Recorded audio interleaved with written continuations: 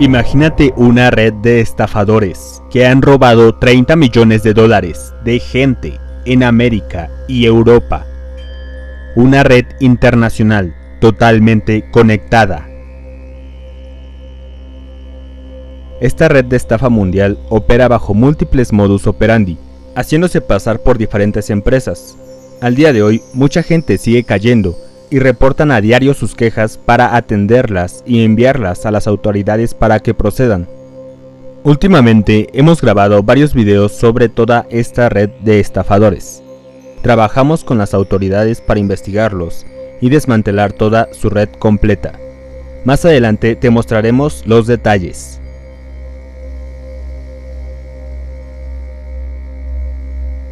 De 2017 a 2019 se recibieron cientos de miles de quejas de personas estafadas por varios modus operandi detectados. Se apropiaron de Airbnb, del Departamento de Impuestos de Estados Unidos y de las empresas Microsoft y Apple. Airbnb es reconocida a nivel mundial por sus modalidades de hospedaje y lo han convertido en un blanco de estafa de gran valor. Nosotros ya habíamos reunido pruebas en contra de esta red de estafadores.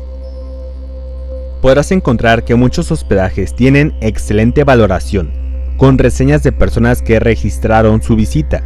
Estos lugares tendrán instalaciones atractivas con múltiples fotos y te darán la oportunidad de rentar el lugar hasta por meses y años. Pero tienen inconsistencias en los datos mostrados, como en el link de la página y en las modalidades de pago.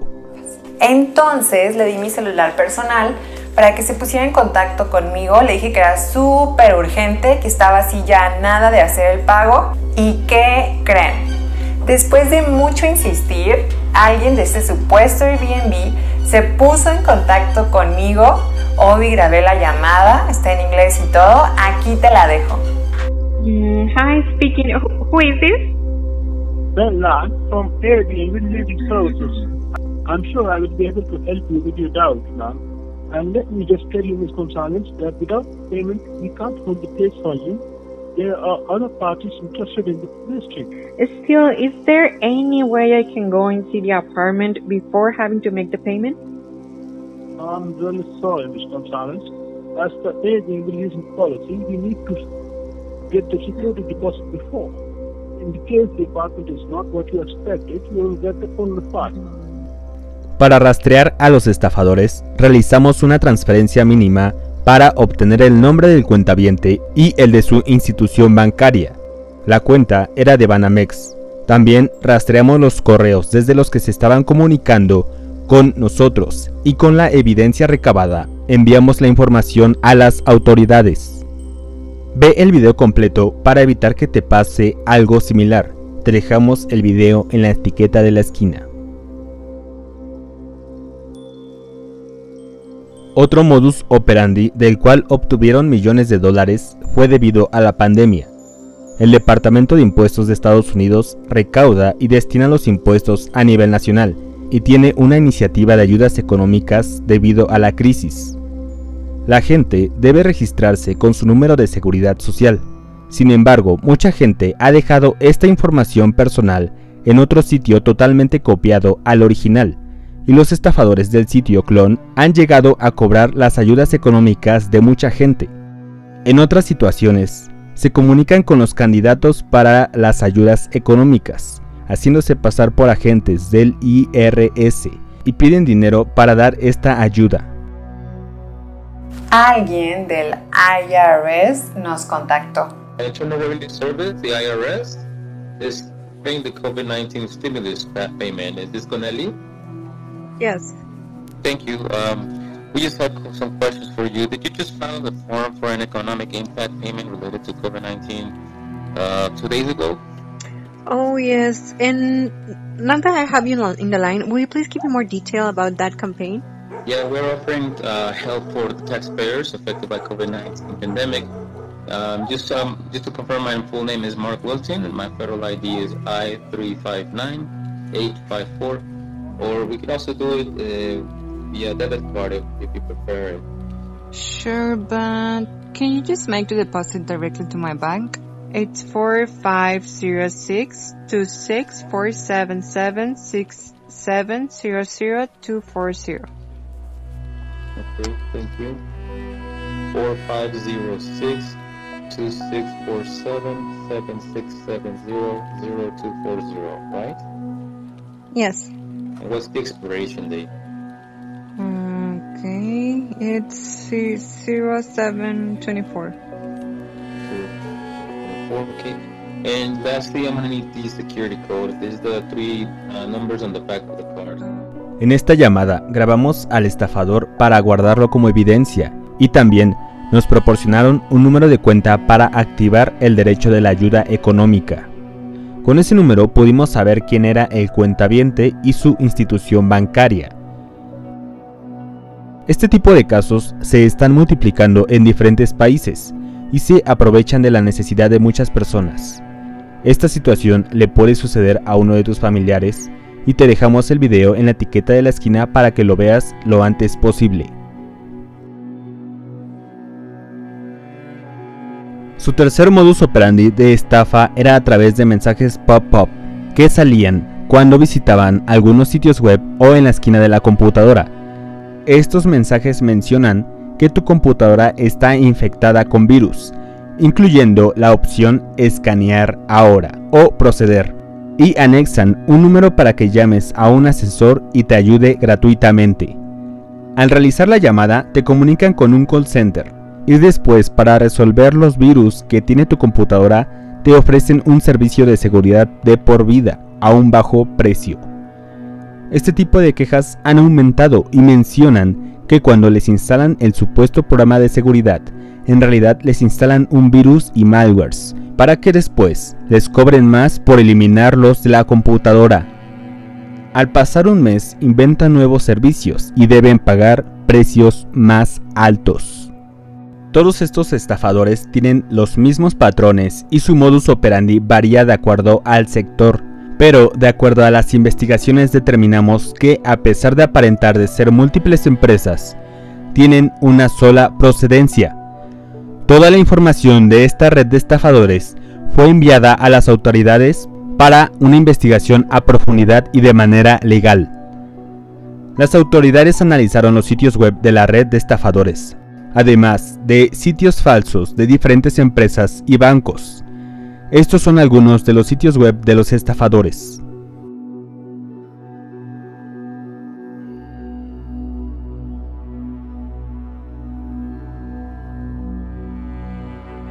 Los estafadores compraron los dominios y el hosting de los más de 30 sitios web registrados principalmente en la plataforma de hosting GoDaddy, con lo que el tribunal le hizo una solicitud oficial de información a GoDaddy Inc., quienes tuvieron que ceder los datos, a pesar de que las empresas de estafadores ya habían pagado por anonimizar esta información. Los estafadores usaron el nombre de 5 empresas para registrar los dominios comprados en GoDaddy y en otras plataformas.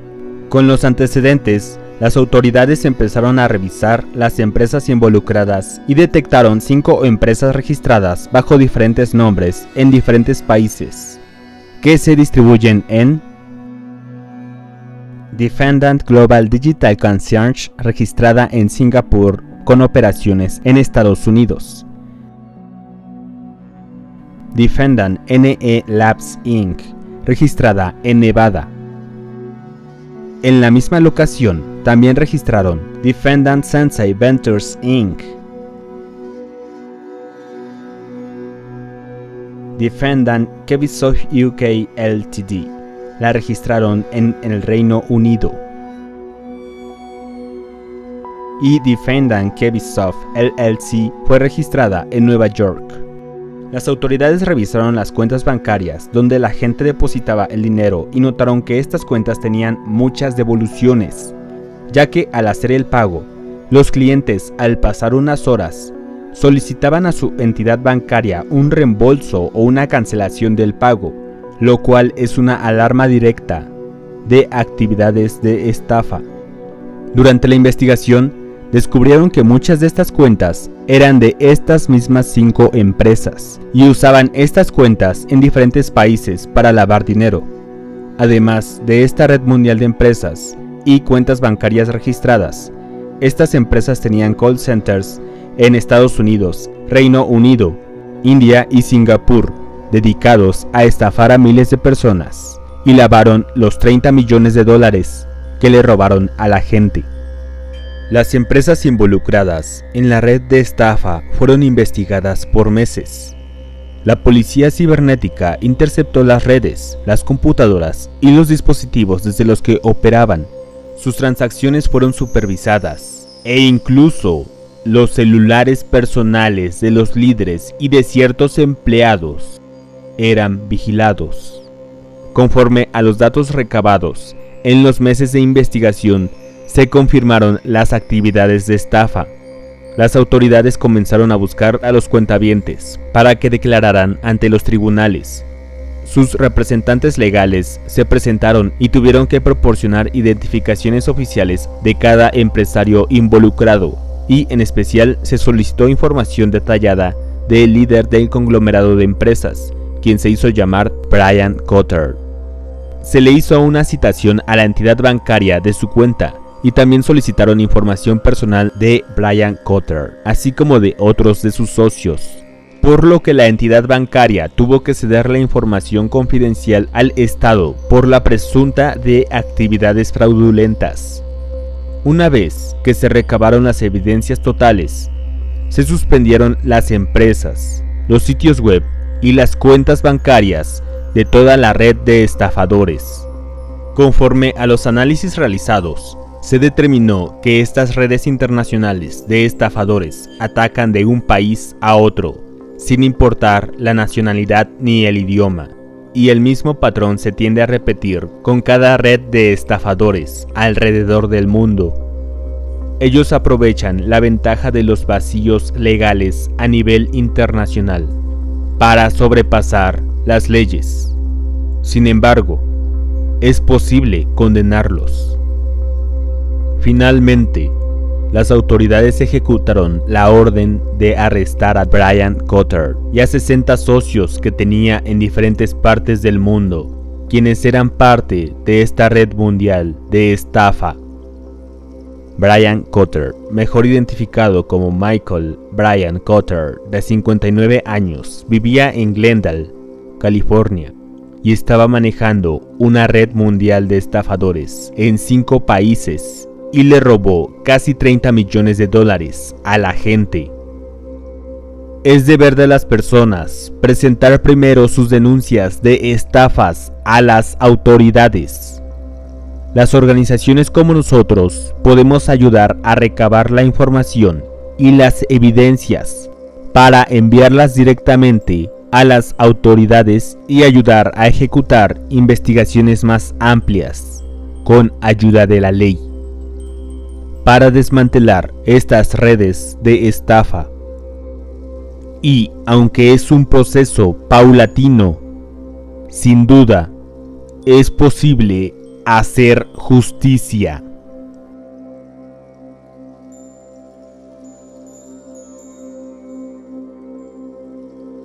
Si te gustó este video, dale like y compártelo.